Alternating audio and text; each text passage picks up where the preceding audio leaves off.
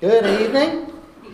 It's good to see everyone back here again tonight. It looks like, including with my own, it looks like most of our kids are dropping like flies. So I'm going to try to keep you adults awake. We'll see what happens. If we were a charismatic church, we might be doing calisthenics, but I'm just kidding. No, we are going to be in the book of 1 Peter, and this is probably going to be the last lesson out of this particular book. But we're going to be looking at primarily 1 Peter chapter 5, verses 1 through 5 as our main text this evening. And so our subject matter is probably thought of as more of a well-deserved Sunday morning sermon, but I wanted to use tonight just to be a reminder for those that are here tonight about eldership and the benefit of that based on some of the things that Peter is saying here. So the title of the lesson tonight is Peter and the Need for Shepherds, or the need for elders. And you know, as I was thinking about this lesson, I was thinking about leadership as a whole and how leadership is needed in all facets of life. Whenever you look at the family unit, obviously, even the way God set it up was for there to be a mother and a father, and for the mother and the father to fulfill leadership roles with their children. The Bible tells us, God tells us that He needs someone to be the head of the whole family, and therefore He commissions the man to have that responsibility. And He expects a lot out of men in order to fulfill that role, but it also is set up as a joint effort to have a working and functional home for the man and the woman, or the husband and wife, to work together in that sense. But also, whenever you look at, even in the business world and in humanity, there has to be a line of leadership. Someone has to be in charge of making specific decisions and things of that nature. Even in the animal world, there is a line of, if we want to use the word, authority. You know, we think about the wolf kingdom, and like many other animal groups, and especially predatorial animal groups, there's always the alpha, right? There's always this one particular one that is in charge and that will lead the rest of the group. That particular alpha male, as it's most often the case, is responsible for getting the pack together and for searching out food. Essentially, the job of the alpha is to make sure that the rest of the pack is constantly fed. And they are the ones that articulate the plan on how that's going to take place. Whenever you think about the gorilla kingdom, there's a particular one in charge of a whole host of females. Obviously, gorillas took their idea of marriage from the Old Testament, right? But nonetheless, there's one that the rest of the group looks to. Okay? And that's kind of a normal thing in the animal kingdom. The church situation, though, is a little bit different. While we do have our alpha, which is the Lord Jesus Christ, we also have those who are in an earthly position that help lead the church, help shepherd the church, help lead the affairs of the church. And most of you here tonight know who those two men are that serve as elders here. And so I want us to have just a better understanding among ourselves on what that means and what that position entails, because nowhere, especially in the New Testament, are we told that there is to be an alpha male, as it were, or an alpha that is in charge of an entire group.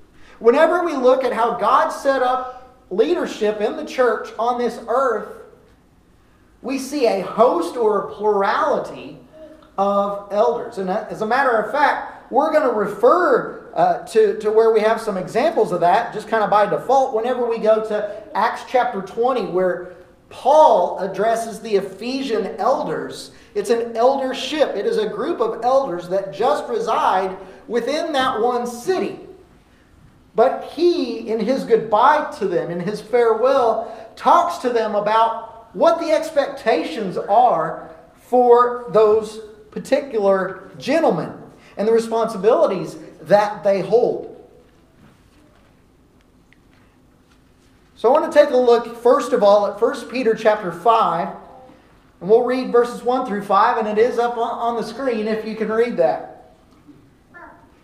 So I exhort the elders among you. All right. From the very get-go, I want us to understand that first statement.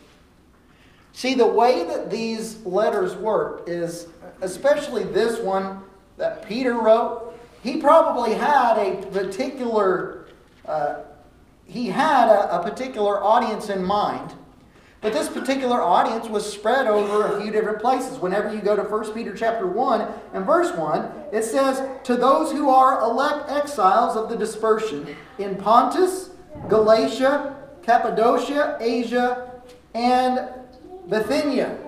And so he's talking about some of those being certain regions, some of those being particular towns or cities. But it seems that the language that Peter is using here would show that this letter is going to appear individually to each of these particular places. And as he's addressing these particular places, he's saying, I want to talk a little bit about the elders among you. So he's talking about this plurality, this group of men that oversees the affairs of each of these individual congregations. And that idea of among you is something that I want to stress in just a moment. That these were men that were taken from these individual congregations. They weren't from another city. They weren't from another town. They weren't educated way far away and then brought in to be in charge of a group of people that they didn't know. These were men that became Christians in the city that they served as elders in. And so they knew the people. All right, continuing. I exhort the elders among you as a fellow elder and a witness of the sufferings of Christ, as well as a partaker in the glory that is going to be revealed. Shepherd the flock of God that is among you, exercising oversight, not under compulsion, but willingly, as God would have you, not for shameful gain, but eagerly, not domineering over those in your charge, but being examples to the flock. And when the chief shepherd appears, you will receive the unfading crown of glory. Likewise, you who are younger, be subject to the elders. Clothe yourselves, all of you, with humility toward one another. For God opposes the proud, but gives grace to the humble. You know, that's one of those passages that whenever you read the paragraph just right there in its context, it probably says more than enough. That's the sermon right there about Peter's desire for what the elders in these regions will do and what they will be. And the attitude that these men are supposed to have. And as we look at this text, as we look at this passage and think more about this passage, I want to make 3 observations from it, although you could make more. First of all, what we need to understand about elders, what we need to understand about our eldership here, is that shepherds are and are supposed to be among the sheep. One thing that I think is extremely important And one thing I think that God meant to be the case here is that whenever you walk into this building, a visitor should have to ask, well, who are your elders? Now, why am I saying that, and why am I in full agreement of that? I'm in full agreement of that should be the case, because there should be no physical distinction, save maybe a name tag or something, if that were the case. I know some churches do that. But there should be no distinction in dress, in appearance, anything of that nature that would set them apart or make them distinctive from the rest of the congregation. We are given no instruction or authority for that. And I think what a lot of churches or what a lot of religious groups have done is that they have taken they've taken the instructions from the Old Testament, from the Old Law, and they've dressed up their church leaders like Old Testament priests to make them stand out, to make them look like they're in some sort of high position way above everyone else. But the first thing that we need to understand about our elders and an eldership is that elders are shepherds that are among the sheep. Now, I understand that whenever you look at a human shepherd and the example of animal sheep, that you're going to be able to tell the difference. But you know what?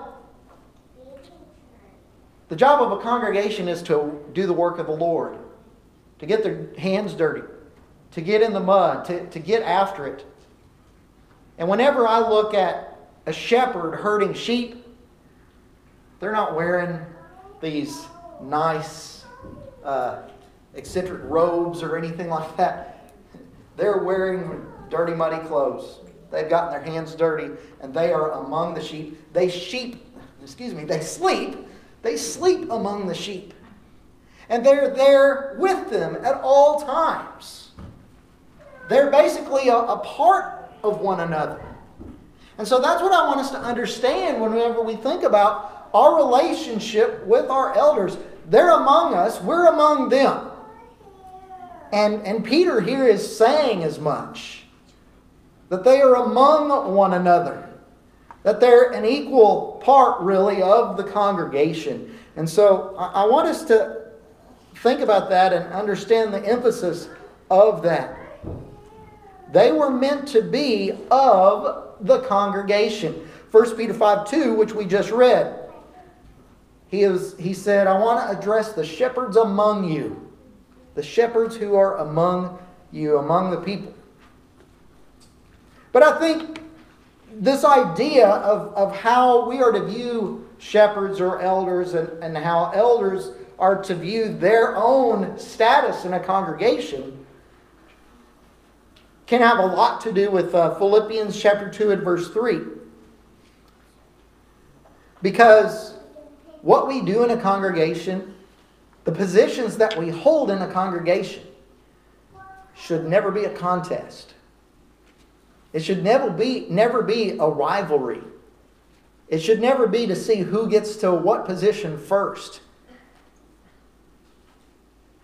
Folks, this is supposed to be a body of Christ. And that's how it's been set up from the beginning. Philippians 2 verse 3 says, do nothing from rivalry or conceit, but in humility count others more significant than yourselves.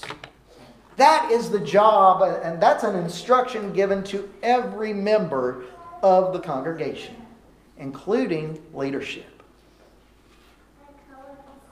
Count others more important than yourselves.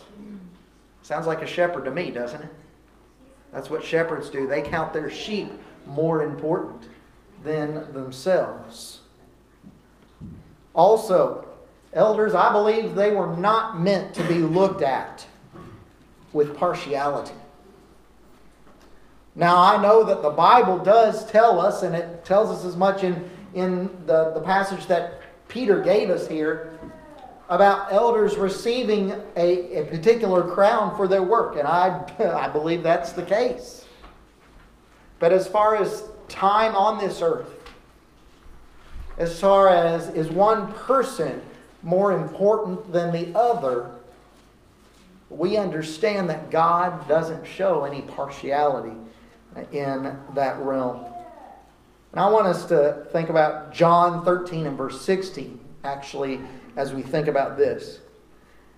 Here's Jesus saying, "Truly, truly, I say to you, a servant is not greater than his master, nor is a messenger greater than the one who sent him." We're told in Romans 2 and verse 11 that God shows no partiality among people.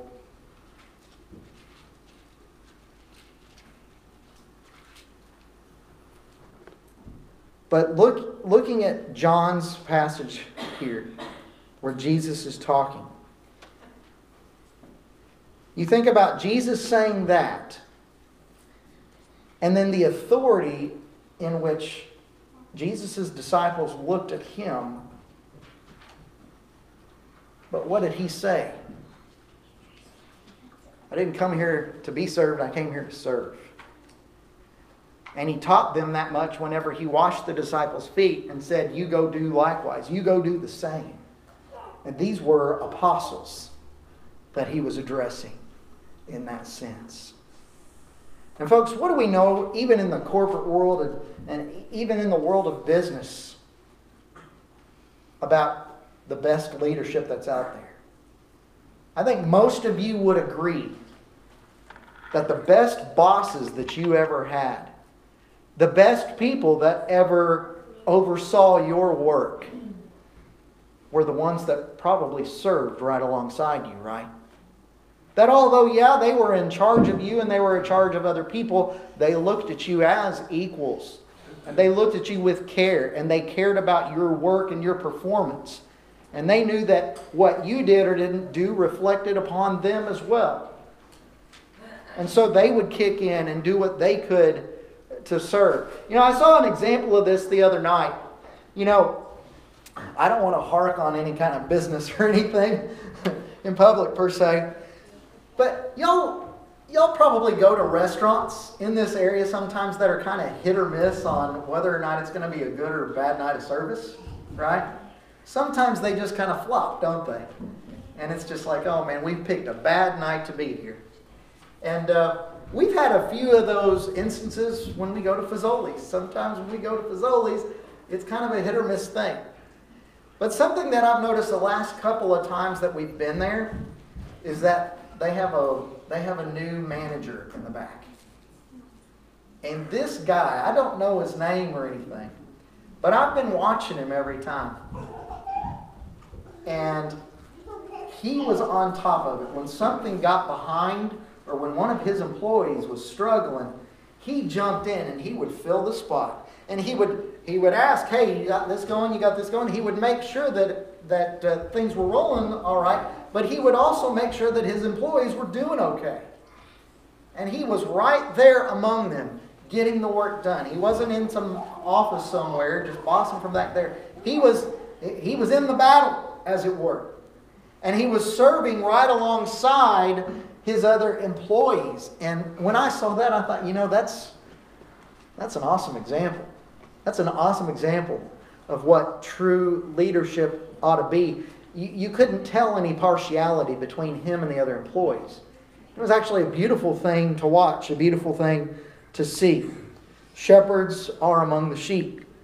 Number 2, shepherds need to be willing overseers.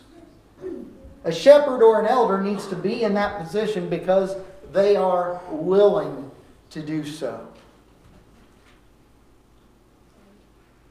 They understand their qualifications. They understand the need for someone to fill that role. And they do it with humbleness and humility, yes. But they also do it with the utmost pride and wanting to make sure that if they're going to be in that position, they're going to fulfill it the way that God wants them to.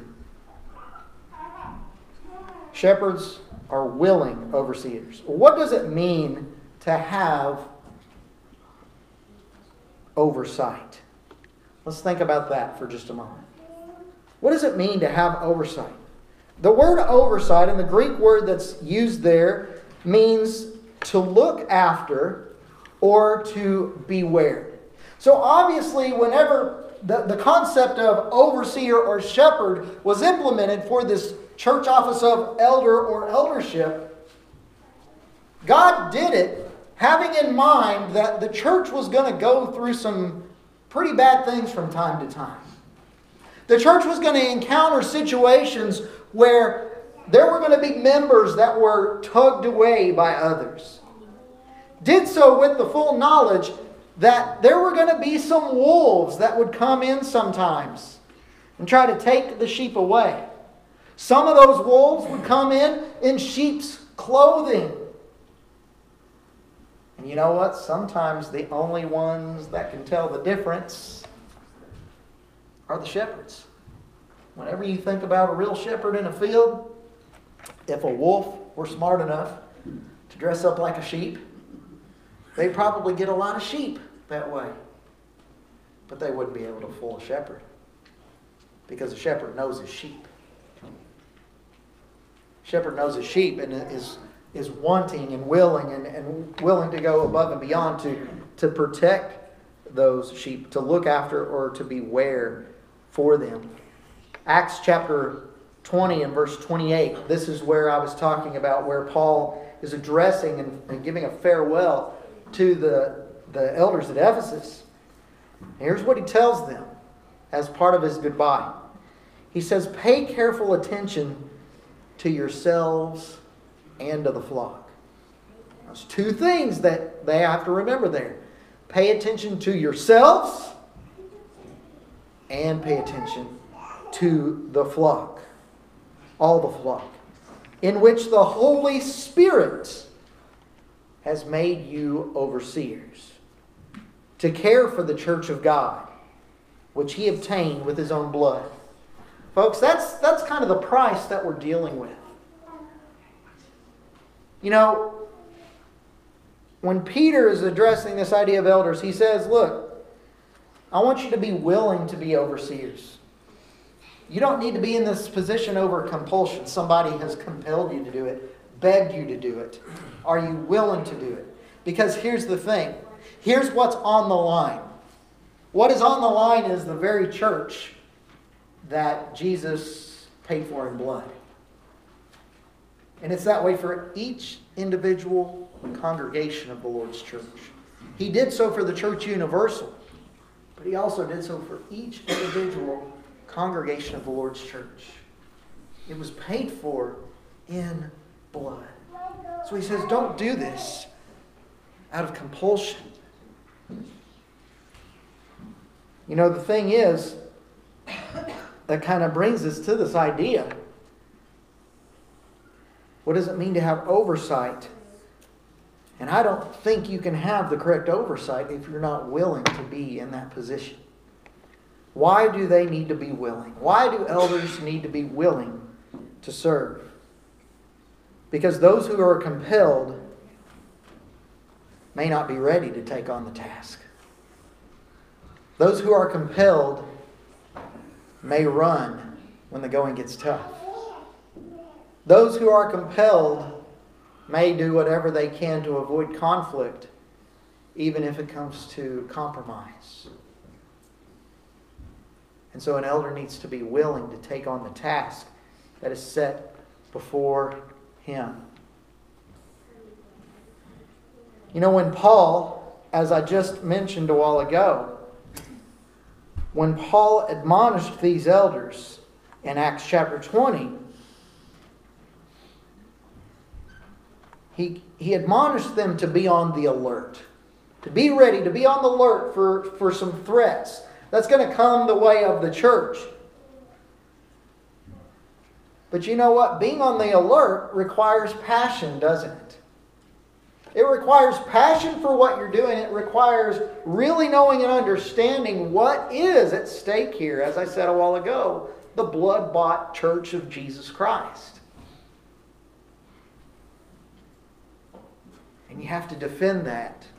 You have to protect that with the utmost of passion. Look at verse 35 of Acts chapter 20, if you will. Acts chapter 20, verse 35. In all things I have shown you that by working hard in this way, we must help the weak. And remember the words of the Lord Jesus, how He Himself said, it is more blessed to give than to receive. You know, within that, Peter's talking about some of the sacrifices that he had to make. Some of the sacrifices that he had to make for the church in and of itself. And he says, as elders, you have to give a lot. You have to give a lot. And are you willing to do that? What are you willing to give for the church? And he talks about helping the weak. It's more blessed to give than to receive. Elders need to be willing to step up. Step up and guard and protect and save in some of the most trying of times. Folks, we don't know what's in store for us. We don't know what's in store for the church in America in the future. I'm so glad in my lifetime, I'm glad to have the freedom that we've had and the lack of threat that we've had to be able to come and worship. You know, I've been to a country or two where you went ahead and worshipped, but you didn't know if militia or local law enforcement was going to bust in the door because they heard that you were a worshiping cult. We've never had that here. We face some fears. I know here in the last week there was talk on, taking away tax exemption for churches and stuff like that. And I understand that's something to be upset about and it's something to be a little bit scared of, but that's not going to take the church away. The church is going to continue no matter if we have to pay taxes or not, even as a nonprofit organization. But we don't know what's in store. We don't know what our local government or national government is going to start implementing for churches. And that's going to make it hard for Christians at times. Sometimes it'll be the job of the elders to keep everybody together, to keep everyone focused on the task at hand and on the mission that we all have, and we all want to go to heaven. Elder needs to be willing in those situations. And I think also what this shows and what Jesus is, the quote of Jesus here is,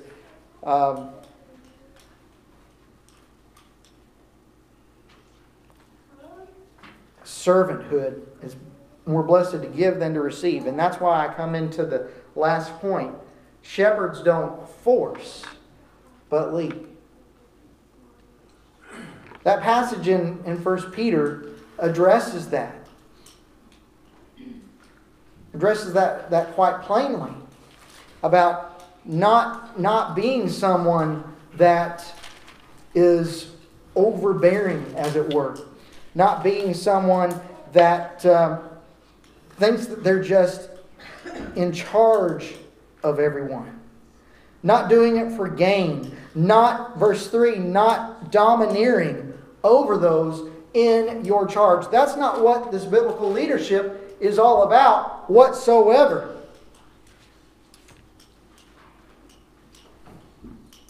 Elders don't force. They don't dominate, but they lead. And that's what we need to understand is that shepherds are not lords. They don't have any special titles. We don't call them Your Eminence. We don't call them My Lord. And I say that, and it's kind of funny because I know some of you were brought up in backgrounds where you called other men that were in a religious position or a position of authority in religion. But we were never given that instruction in the New Testament. Shepherds are not lords. A lord is someone who has power and authority, but it's more so in the sense of a master or a ruler. And that was never the intent of Jesus. That was never, ever the intent of New Testament writers whenever they talked about an eldership, whenever they talked about church leadership. That was never, ever the intention there. But Matthew chapter 20, verses 26 through 28, another part where Jesus is talking to his disciples, I think is a great passage for us to think about when we think about the mind, the heart, the nature of what an elder should be. It shall not be among you, but whoever would be great among you must be your servant, as we talked about a moment ago. And whoever would be first among you must be your slave. Even as the Son of Man came not to be served, but to serve, and to give his life as a ransom for many. Shepherds are not lords. Shepherds are servants. And as I said in my illustration or my example a while ago with that manager at the restaurant, what a great example of servanthood and leadership. Getting right into it with his employees next to him. And folks, we're all of the same body. We are all brothers and sisters in Christ. And we're all commissioned to have the same mission for God. It's just that elders are also commissioned to make sure it's happening. Make sure that that stuff is happening. And making sure that the sheep are okay in the process. Shepherds are servants. James 5 and verse 14. Here James says, is anyone among you sick? Let him call for the elders of the church, and let them pray over him, anointing him with oil in the name of the Lord. See, God has commissioned elders to be supporters and guides.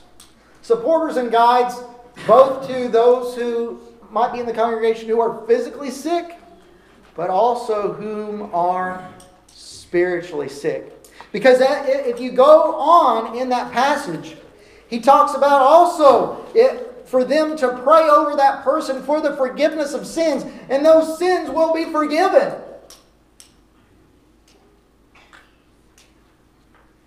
It's one of the best ways that elders can serve the people of the congregation, is to see to those and to meet the needs of those who are ill, but especially those who are ill spiritually. I think in our society we have a hard time with that. We have a hard time maybe giving a distinction between somebody caring about us and then somebody just nitpicking us to death. But the thing is that the Bible has instructed elders to make sure that we are following the Bible. To make sure that we are a church that does care about doctrine, about what we are teaching, about what's being taught, about what we are learning here. Elders are supposed to be men that does care what you, as a Christian and a member of the Huntingburg Church of Christ, are doing in your personal life. Especially if that personal life is leaking into public life.